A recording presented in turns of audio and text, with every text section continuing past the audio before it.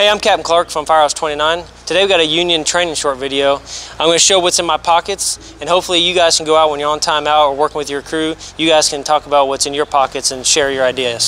So quickly, what I carry in my pants pocket. On the left side, I carry a piece of webbing. I keep it tied up so it's easy to store.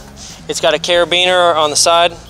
It's just a multi-function. Sometimes I tie hose, sometimes I'm dragging 5-inch or a gated wide to a stairwell. I keep a good set of pliers. This is a multi-tool as well. It's got a spanner and then a cheap knife. So this is just a $1 or $2 knife. This is a pry bar or a screwdriver.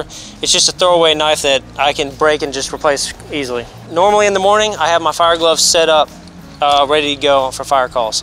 But if we get dispatched to a traffic accident, I always swap my gloves. They're just quick disconnects there.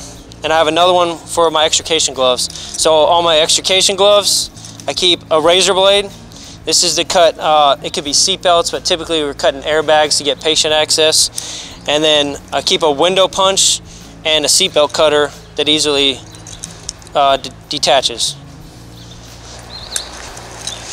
This easily hangs on my coat. I'm ready to go for all vehicle accidents. In my right pocket, I carry a non-contact volt tester. You have to know how to use this, but if you know how to use this, this can be a very helpful tool. I keep a secondary window punch. This is just a spring-loaded one. In my left pocket, these are my fire alarm keys. I keep a short shove knife in my pocket.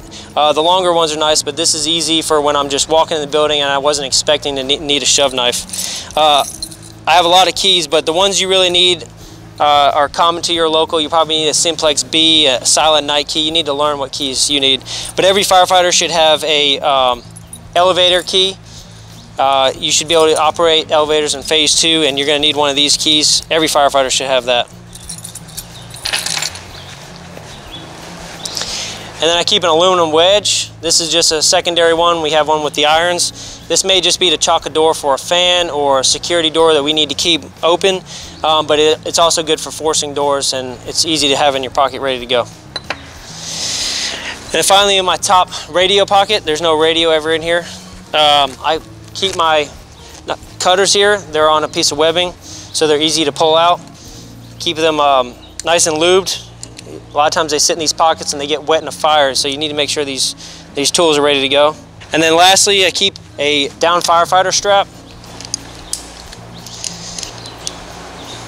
This is just a short strap that I use to convert firefighters. Next month, the union's going to put a video out on what this is and how to use it, but many companies are already carrying this in their rip bag, and a few people keep it on their person too. And that's all I got. That's everything in my pockets. I hope that you get out in your firehouse and you share the word, and we can all learn from each other.